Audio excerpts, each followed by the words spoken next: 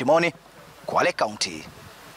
Now, what if you could grow a full garden of food using just a tiny space, recycle plastics and no soil in the ground?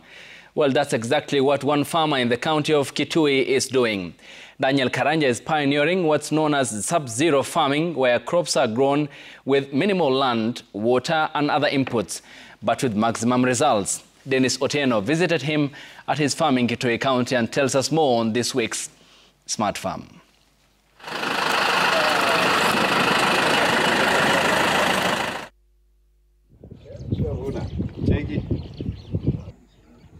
In the urban heart of Kitui Central at Katulani Ward, in a space barely the size of a classroom, Daniel Karanja is growing food that feeds both his family and increasingly the community around him.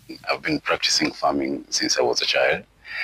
However, this particular kind of farming, I got interested in it after experiencing challenges during COVID. The period during the lockdown. Right now, it's growing to be something that is now being taken by the community, and I'm happy for the progress so far. Welcome to Blissful Farm, home to what Karanja calls sub-zero farming. The sub-zero here isn't about the weather temperature, but farming with nearly zero resources.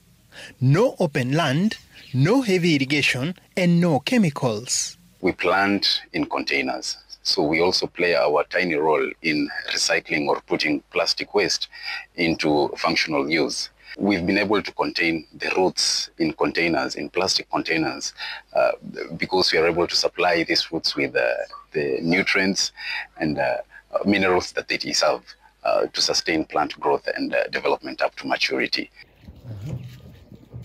Using vermicomposted soil and liquid organic fertilizer, Karanja is growing a variety of plants: tomato, ginger, rosemary, spinach, passion fruit, strawberries, and even the unlikely pumpkin. The one plant that has shown resilience, the one plant that is performing so well is a pumpkin. Pumpkins, for some very interesting reasons, perform so well in containers. So containing pumpkin roots in a plastic container has been our major headache, but we've been successful in maneuvering that hurdle. And right now we are growing pumpkins at a rate that we had never imagined before. Plastic nets help support the fruits, while vertical structures save space. Everything here is geared towards growing more in less space, turning non-biodegradable waste into farming assets. We are practicing contemporary urban farming. What we envision is producing food using limited spaces. So we want to play our role in ensuring that this country is food secure. The food that we produce is easily accessible and fresh. Karanja's farm is also a learning hub where others come to understand sustainable farming with limited resources.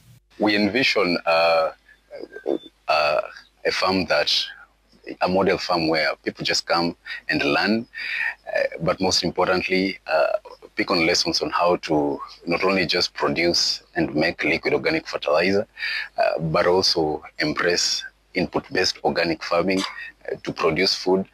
According to Karanja, this model of farming is all about doing more with less, producing nutritious food and other plants using smart techniques that respect both nature and limited urban resources. Dennis Otieno, Smart Farm.